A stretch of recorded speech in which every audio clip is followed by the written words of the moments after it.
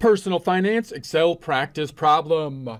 Recovery period for maintenance to reduce insurance premium. Get ready to get financially fit by practicing personal finance. Here we are in our Excel worksheet. If you don't have access to the Excel worksheet, that's okay, because we'll basically build this from a blank sheet. If you do have access, there's 3 tabs down below: an example tab, a practice tab, and a blank tab. The example tab, in essence, being an answer key. Let's take a look at it now. We have the information on the left-hand side, building our tables on the right-hand side. Scenario being that if we install a couple safety items, we might be able to get a discount on the homeowner's insurance, and we'll think about the payback period or recovery period for that payment. The second tab will have some pre-formatted cells on the right, so you can work through the practice problem with less formatting of the worksheet. The third tab then basically has a blank sheet with the information on the left, so we can build it and practice on our Excel formatting. If you don't have any of this stuff, you can open up a new worksheet or whatever Excel sheet or electronic spreadsheet you have. I would format the whole sheet first, selecting the whole sheet, right-clicking on it, formatting the sheet. I would go to currency, brackets, and then I'm going to remove the $sign, no decimals. That's my starting point typically, closing this back out. Then add the information on the left, which is good practice because we want to be drawing from a source data just in Excel in general, and then format such as the percentages where needed, make a skinny C column, and then we're good to go.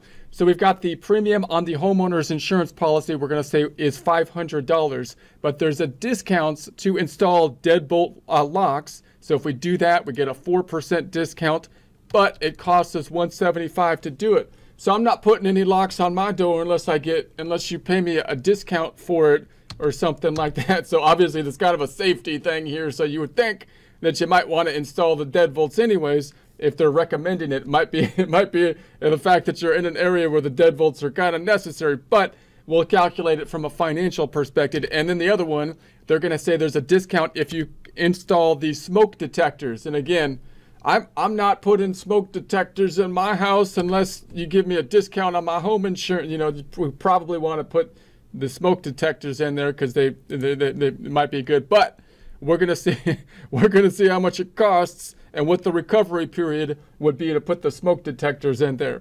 So let's do our calculations up top. We're gonna say saving. I'm gonna kind of combine them together first, and then we'll break them out one by one, and then we'll do the recovery period for them. So let's say we had savings. This is going to be the header: savings on insurance premium. So is it worth it for me to put this safety stuff in? I better get some cash back on it. So I'm going to make this a little larger. It's going to take a couple cells. So I'm going to put my cursor on D to F. D to F. Let's make that our header format. Home tab, font group, and we're going to go to the bucket up top, and we're going to say this is going to be black and white for our header. And then I'm going to say the original cost. So the original premium, let's say premium. It might be a better way to say it if I spell premium right, which I'm just going to assume it is right. So I'm going to say the original premium was $500. But then we're going to get these 2 discounts. Let's combine them together at first. Discounts are going to be for the deadbolt discount. We call it the deadbolt discount. The triple D. Double D, deadbolt discount. There's 2 Ds. And then we got the smoke detectors. And we're only going to do it if it becomes financially prudent for us to do so, because we don't care because. So this is going to be home tab, number group, and we're going to say %, and then we're going to put an underline down here, home tab, font group, and underline. And so then this is going to be the total discounts. We'll sum that up. Summing up, I'm going to put it into the outer column here, equals the sum of the 2 discounts. Summing those up with our trusty sum function and making that a %. So I'm going to go to the home tab, number group, and percentifize that. So it's been percentifized. And let's add some decimals. Well, we don't really need any 7%. It is what it is. Let's go ahead and indent because we got our subcategories here. This is our standard kind of formatting practice. Selecting these 3, home tab, alignment, and indent those. And let's indent this double time. home tab, alignment, indent it again. And then that's going to be our savings. So our savings on the discount is going to be equal to the 500 times the 7%. So there we have that. And then we might calculate our new, what's going to be our premium at this point. So the insurance premium after discounts, we might want that too, even though that's not the header I put up top, but we might want that. So that means if it was 500 before and we get discounts of $35, we're down to the 465. Is that worth putting a deadbolt on my door? I don't know. Deadbolt. Let's go ahead. Let's break it down another way. Let's take a look at another. I'm gonna make this blue and bold. We're gonna go to the home tab, font group, and make this blue and bold. And let's try to break it out each discount by discount and then calculate the recovery period. So that'll hopefully change our minds so we can understand this better to see if it's worth our while. We're going to go to the home tab. We're going to put a paintbrushy here and make a skinny J. Let's make our skinny G. And then let's do a discount for the deadbolts on this side. Let's hide some cells so I can see my information on the left more clearly. Going to put my cursor on column C where I got the arrow, left click, drag on over to column F, let go, right click the selected area. Let's hide that stuff so we can just see side by side what we're working on. That didn't hide it, that was unhide. Hide. There we go, don't delete it, just hide it. So now we're in column H. I'm going to make H a little bit longer here. Let's make it a little bit longer and put a header. This is going to be the discount on deadbolt locks. Discount on the deadbolt locks. We're going to say this is going to be home tab. Let's make that our header font group. Make that our header formatting, black and white on the background. And there, so this is the original. Let's take the original premium was $500. But if we spend that full $175 to get the deadbolts, we get the double D discount. Deadbolt discount, that is. So we're going to pull that from our data set. It's 4%, you'll recall. I'm going to make that a percentize. So home tab, number group, percentifizing that cell. And then we're going to go to the font group and underline it. That means we get the discount. The discount on deadbolt locks is for equal to the 500 premium we had before times the 4%. So for just the deadbolts, there's that $20 we would be saving. So let's put some blue borders on that. Let's do the same thing for the other one. Let's make that font group and make it blue and bordered. Wait a second, not blue and white. Silly. Blue and border, that's ridiculous. You can't see the white on the blue. Okay, so let's just copy this whole thing down here. Let's copy that and put that down here. And this is going to be the original premium again. It's going to be, I'll just say that's from the 500 again. And then now the discount is at the 3. And this is not the discount on the double D discount for the deadbolts. This is the discount on the smoke detectors. So it's 15 for that one. And that comes up to, if I take my total discounts is going to be equal to the 20 and the 15, which comes up to our 35, which we saw before. So now let's calculate the payback period for those two. Let's make this blue and bordered first. Don't get ahead of yourself. Don't get ahead of yourself. But I'm so slow. I hate waiting for myself. You got to wait for yourself. Otherwise, you get too far ahead of yourself. So I'm going to put my cursor on the skinny G here, and we're going to go to the home tab, clipboard, and we're going to format paint it, and we're going to put it on the J, making J the skinny J. Skinny J. I knew a skinny J before. He's still kind of skinny, but he's not as skinny.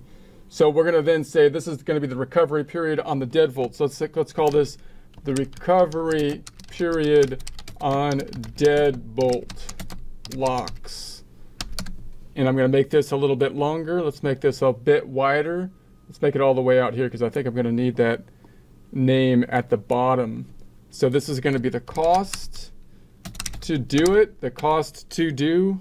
We're going to say that equals, it costs us $175, we're saying, to put the deadbolts on our, because we got a bunch of doors, because we got a big house. Got to deadbolt all those doors, or else the sneaky people try to come in and take your stuff.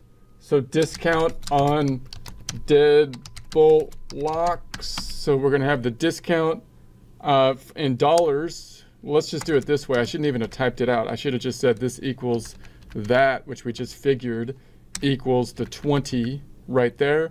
And so that means that, and we're not really taking into account time value of money, but you know, in general, just a quick calculation, if I'm saving $20 on the premium each year, we're going to say, and it cost me $175 to pay for the deadbolt locks, then the recovery period on deadbolt locks is going to be equal to the $175 we had to pay divided by the $20 we're saving every time we have the premium payment. We're going to say yearly.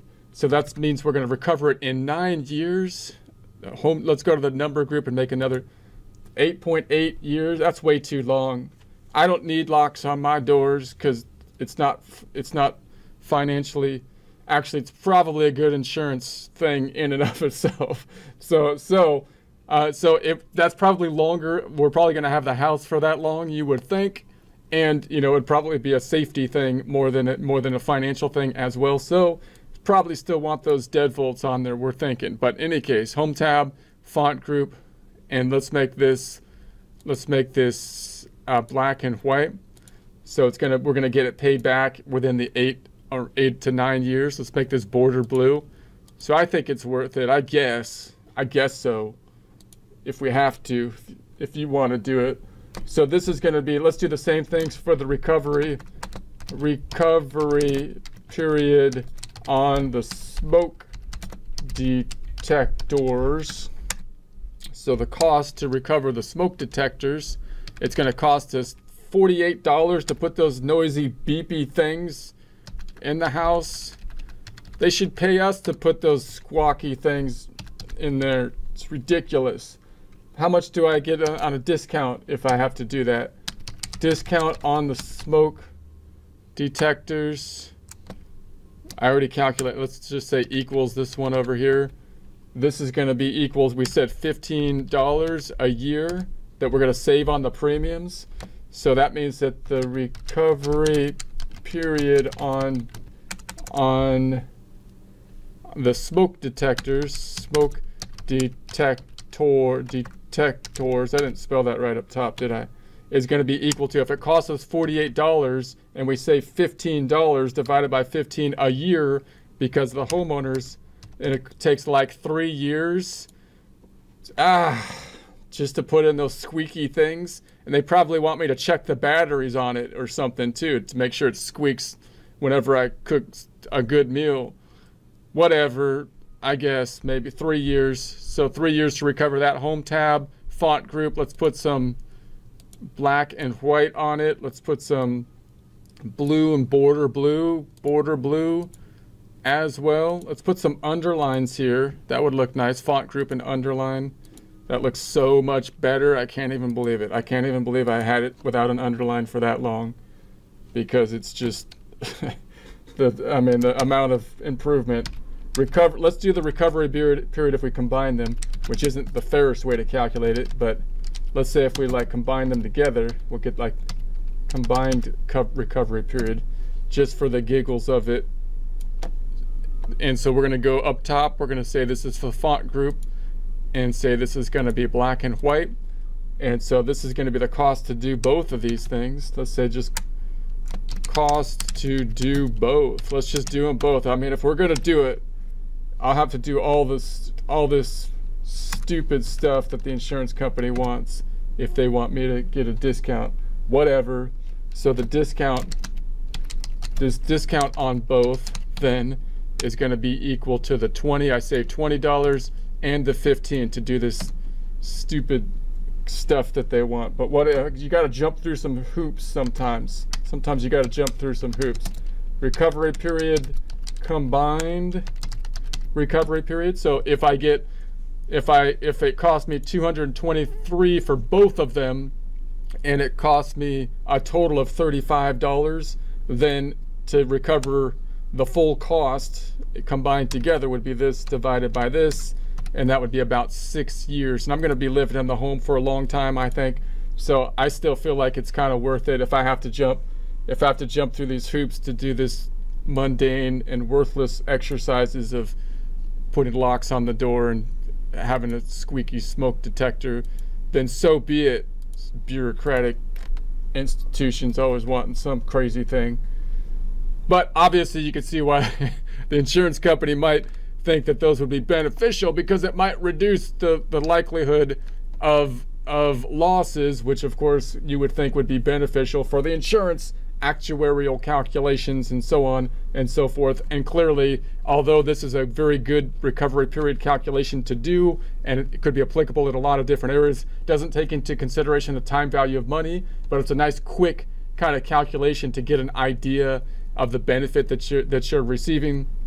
So you want that concept, but clearly here it looks more like it's kind of a safety issue as well. So if they're recommending that you do that, then there's probably a reason for it. So we probably want to put them in anyways, even if it wasn't the most financially sound thing to do in terms of the discount in the insurance premium policy. Also note that I realized that I just misspelled a whole bunch of things, so I think I corrected those with the spell check. So if that was driving anybody crazy, then I fixed it now. But that's what spell check is for, so I checked it. So it's probably still some wrong stuff, but it's better than it was, I think.